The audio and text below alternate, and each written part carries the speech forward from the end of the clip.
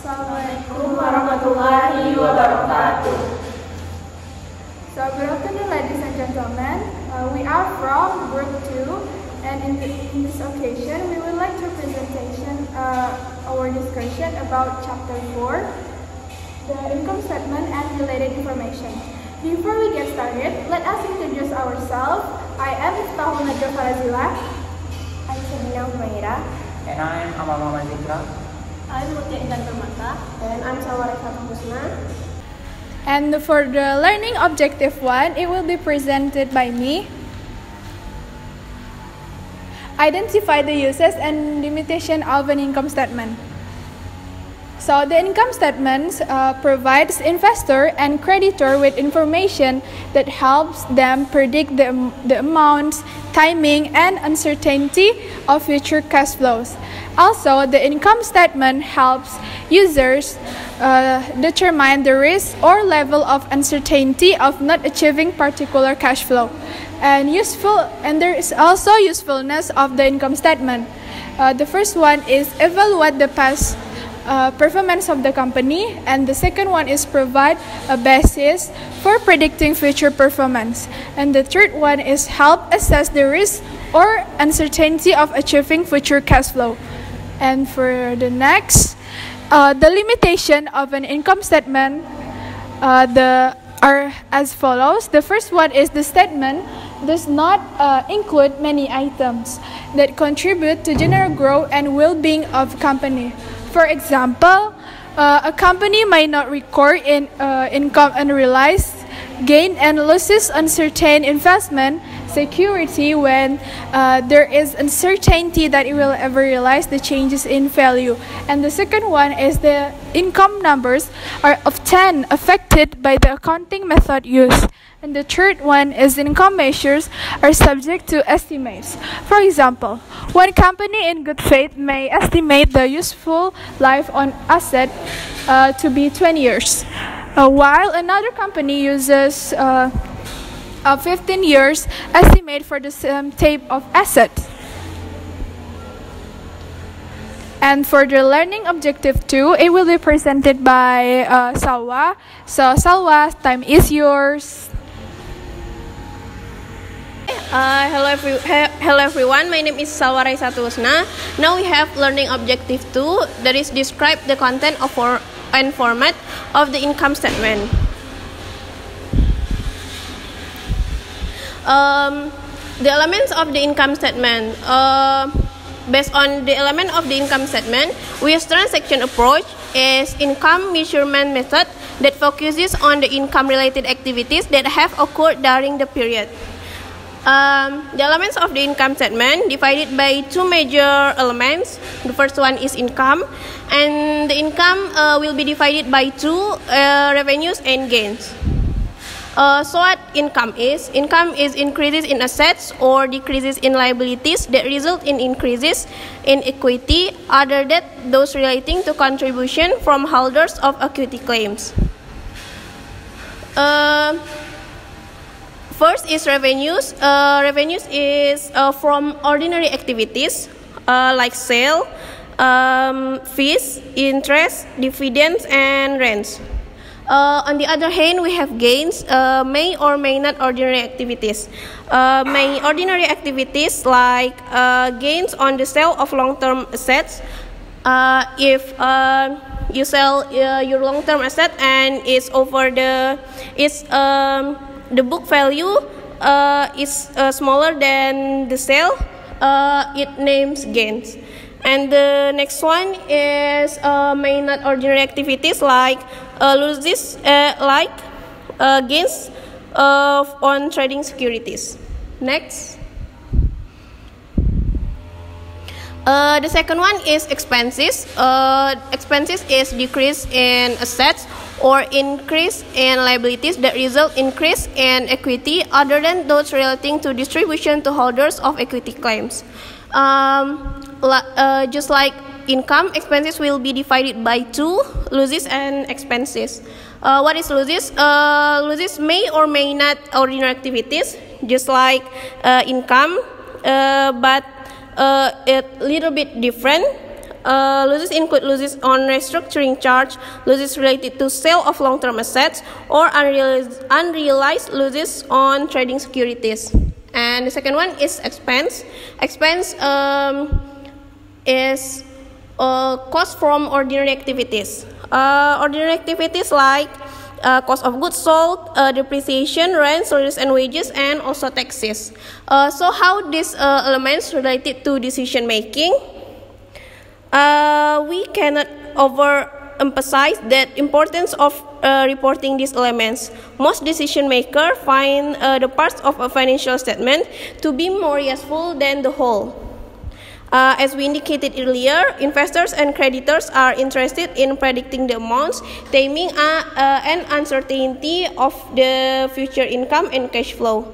Having income statement elements shown in some detail and in comparison with prior years that allows decision makers to better assess future income and also the cash flow. Next. This is the element of the income statement. I will give the simple definition, and the detail will be in the next learning objective. The first one is sales or revenue section. Present sales, discounts, allowances, returns, and other related information. Second one is cost of goods sold section. We also have gross profit, revenue less cost of goods sold. Cost of goods sold is show the cost of goods sold to produce the sales. Third, selling expenses, report expenses resulting from the company's effort to make sales. Administrative or general expenses, report expenses of general administration. And 5, other income and expense, include most other transactions that do not fit into the revenues and expenses category provided above. We also have income from operation, the company's result from normal operations. 6, financing costs, a separate item that identifies the financing cost of the company.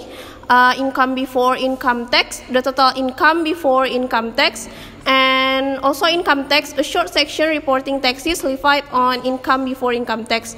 And income from continuing operations, a company's result before any gain or loss or discontinued operations. If the company doesn't have any gain or loss on discontinued operations, this section is not reported. 8, discontinued operation, gain or losses resulting from the disposition of a component of a company. And net income, the net result performance over a period of time, non-controlling interest, and also earning per share. The last is condensed income statement.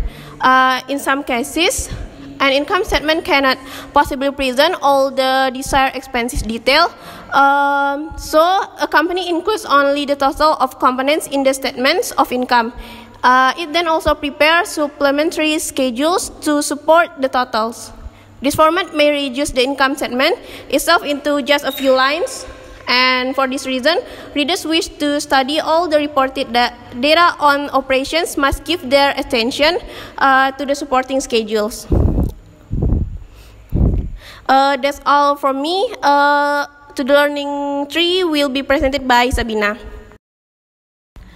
Okay, I'm Shabina. I will present about learning 3 about how to report various income items. The first one is gross profit. The company's gross profit is computed by deducting the cost of goods sold from net sales. The reporting of gross profit provides a useful number for evaluating performance and predicting future earnings. Statement readers may study the trend in gross profit to understand how competitive pressure affected profit margins.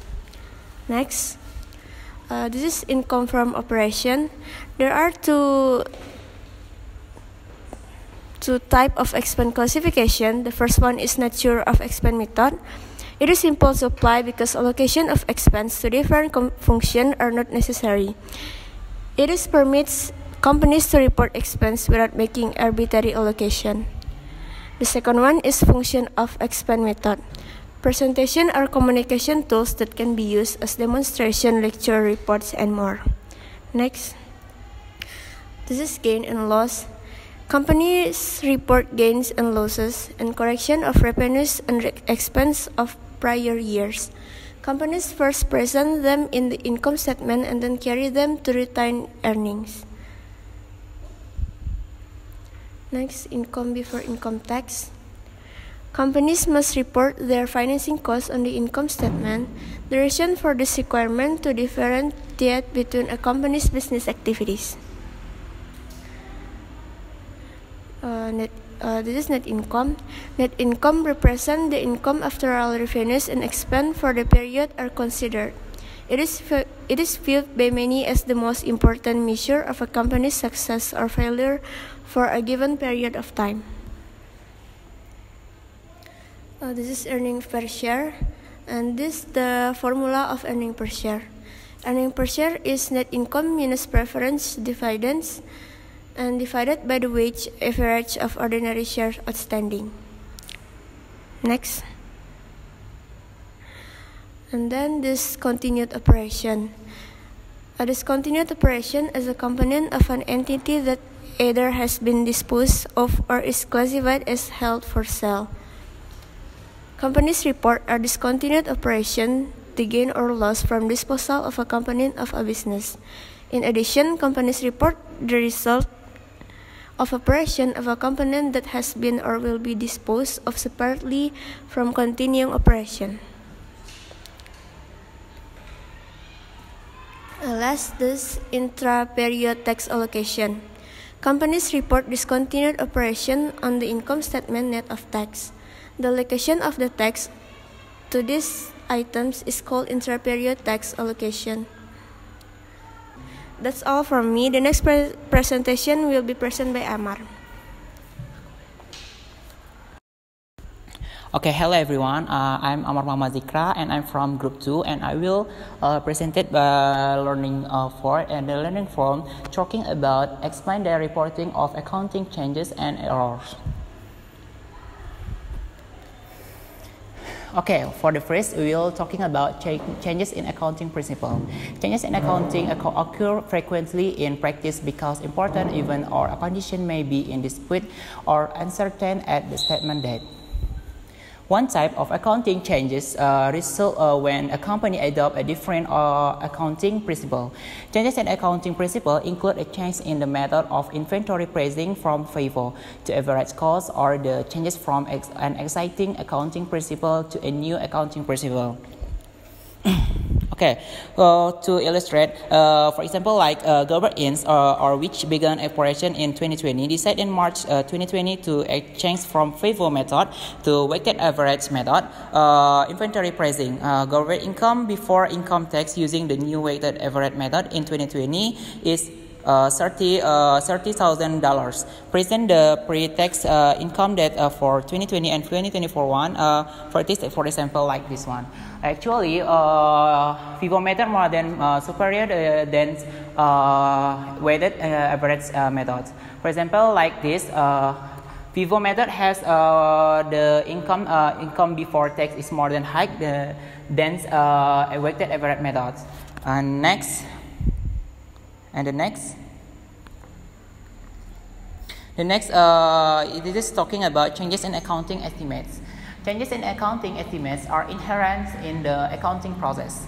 Example, companies estimate useful life and residual value of depreciable assets, uncollectible receivable, inventory obsolescence, and the number of periods expected to benefit from a particular expenditures.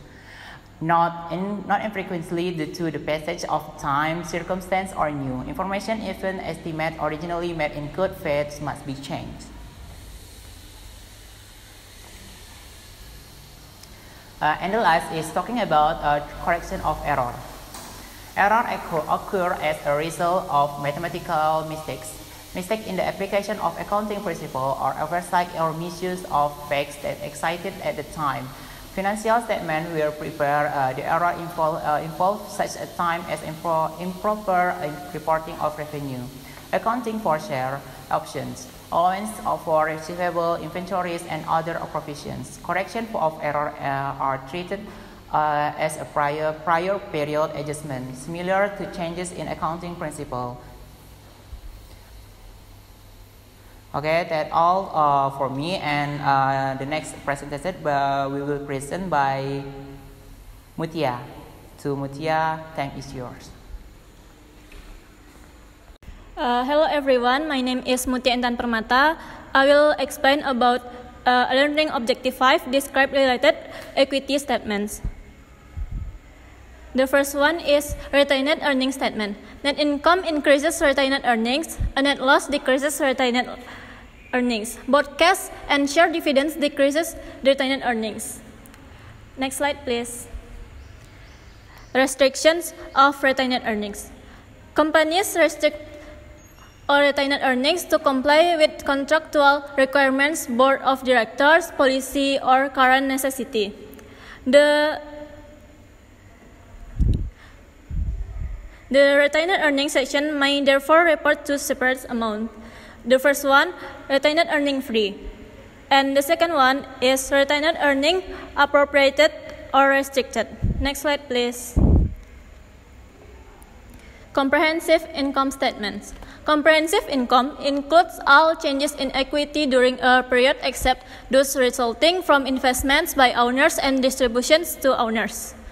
Comprehensive income therefore includes the following: all revenues and gains, expenses and losses reported in net income, and all gains and losses that bypass net income but affect equity. These items, non-owner changes in equity that bypass the income statements, are referred to as other comprehensive income. Next. Companies must display the components of other comprehensive income in one of two ways. The first one statement approach. The traditional net income is a subtotal, with the total in comprehensive income shown as a final total. The second one, two-statement approach. Reporting comprehensive income in a separate statement indicates that the gains on and losses identified as other comprehensive income have the same status as traditional gains and losses. Next.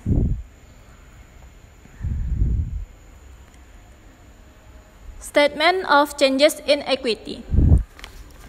In addition to a statement of comprehensive income, companies are also required to present a statement of changes in equity.